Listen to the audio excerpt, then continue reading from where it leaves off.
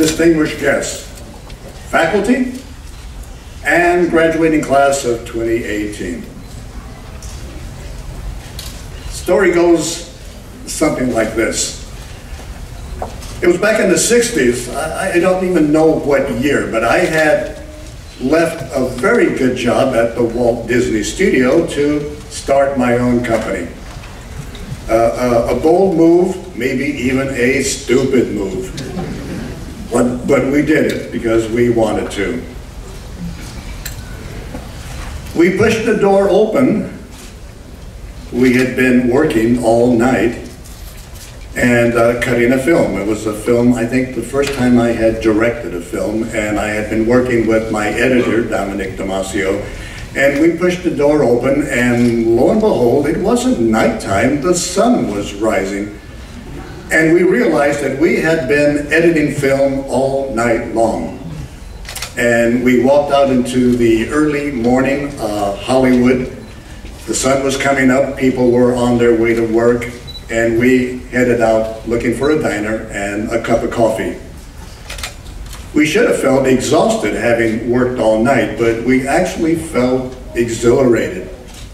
That's the feeling you get when you work hard and you're doing the job you love. And so much has changed since that time.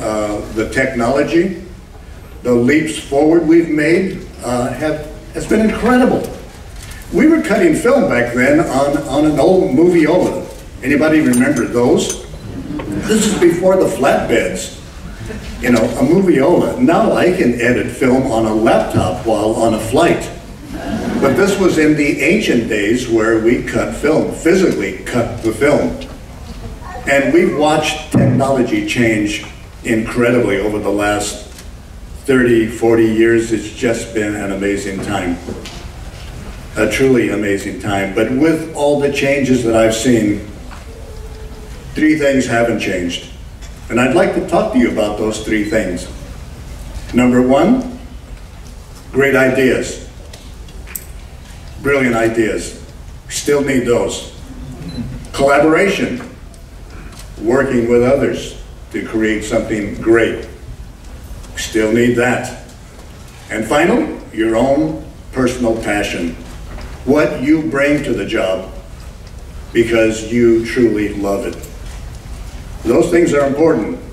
And even though our technology, the tools we use today have changed, those three things haven't changed and they never will. Let's talk about ideas.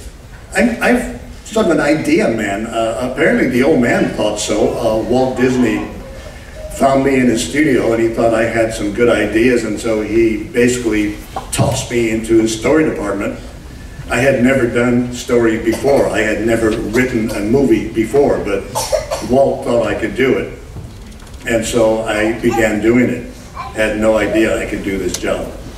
People often ask me, as a creative guy, how do you do this job? How do you deal with writer's block, for example?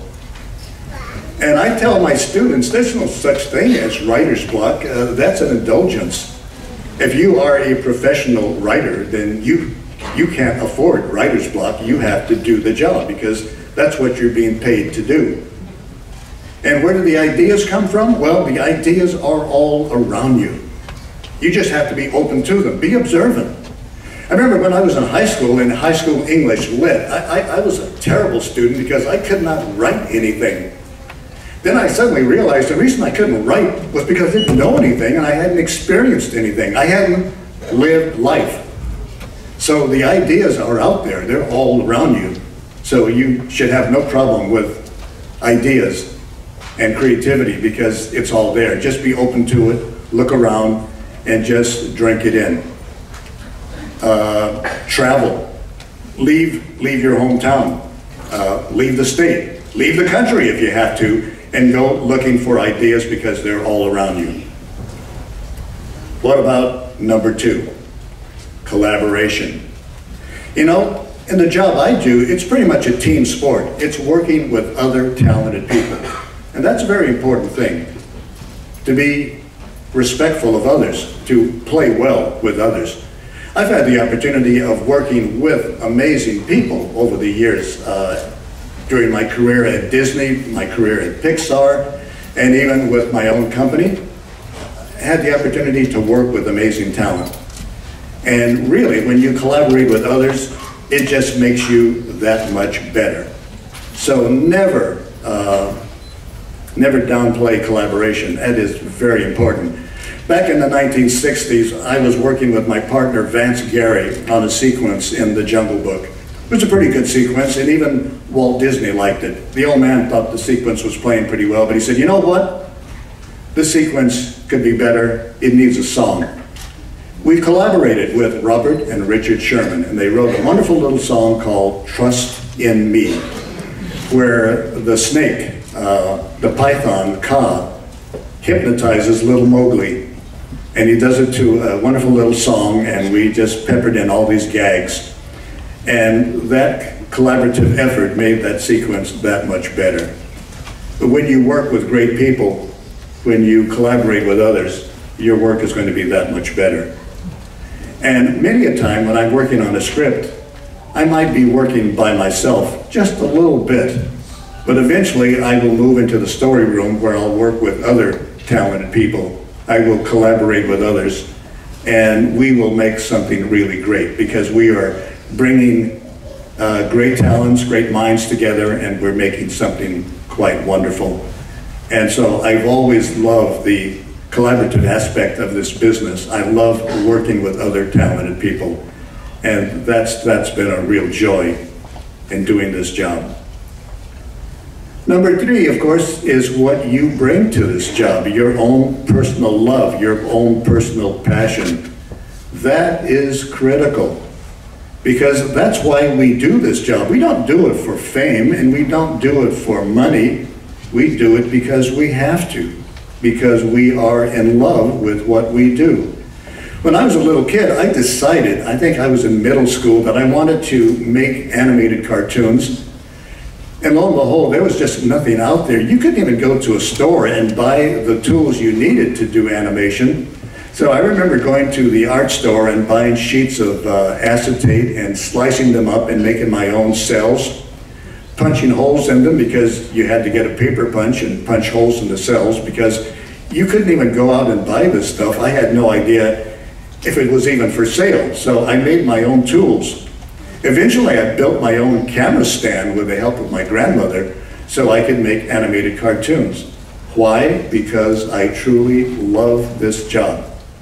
It was something that I had to do, and the greatest moment of my life was back in 1956, when a bunch of us, all kids, just out of school, most of us around 19 to 20 years old, came to the Walt Disney Studio to begin our journey. And what a journey it's been. We loved what we did, and that's why we were there. We came into this crazy business of animation when the business was looked upon by most as a dying business. Walt Disney was actually laying off veteran animators because he simply no longer needed them. So here we were as kids coming into the business and seeing veteran animators being let go because they simply weren't needed. There simply wasn't enough work for animators, even at the Walt Disney Studio. But you know what? Most of us never left. We looked at this job as a possible dead end, but because we loved it so much, we could not give up on it. And so we hung in there and we stayed with it. And all of the members of my class went on to do great things. They became producers, they became directors, they became screenwriters. Some even, like my pal Jane Bear, even opened her own animation studio. A woman opened her own studio because she so loved this crazy business. So that's what's wonderful about the job I've had and the career I've had and the amazing people I've had the opportunity to work with. And it's just been more than I could ever have imagined. I came to Disney just hoping to get a job to be an artist and work at a drawing board. And then my job turned out to be so much more than that. So much more than I could ever have imagined. Imagine having the opportunity to work with Walt Disney himself. The Disney Studio staff numbered in the hundreds. maybe 12 people who regularly met with Walt Disney out of that huge staff. Luckily, I was one of the people in that room with Walt Disney. What are the chances? What are the chances of that? An amazing opportunity, and it just came my way. Well, at the Disney Studio, I've had the opportunity to work with remarkable talents on any number of projects. Imagine working with Julie Andrews and Dick Van Dyke on Mary Poppins. What a pleasure that was. And imagine having a noted author like Douglas Adams poke his head in your office one day and plop down and have a conversation. A guy whose books I had read, and now here he is talking to me. Imagine hanging out with Tom Hanks on the movie set, or enjoying a glass of wine with Helen Mirren. Imagine stepping out of a limousine on the red carpet at the Oscars. These were things I could not even have imagined when I was a child. And yet all these things came my way, because I think, as I look back on it, I had the greatest job in the world. Looking back on that time when Dominic Damasio and I stepped out of our studio door into the early morning hours of Hollywood, having worked all night on a movie, and realizing that we were not tired, we were not exhausted, because we had the greatest job in the world. We had the opportunity to create, to tell stories, to entertain, and maybe even inspire. And that's the great opportunity all of you have, to come into this amazing business that demands great ideas, collaboration, and the personal passion you bring to this job. So a lot has changed since my time at the Walt Disney Studio back in 1956 when I began my career. It's been an incredible journey. And the projects I've had come my way have just been remarkable. And every one of those things has been a real joy.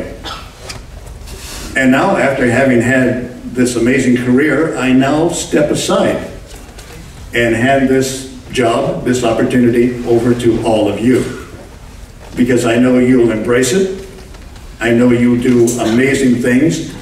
I know you'll probably do a whole lot more than we ever did. Success is out there waiting for you. All you have to do now is go get it. Thank you.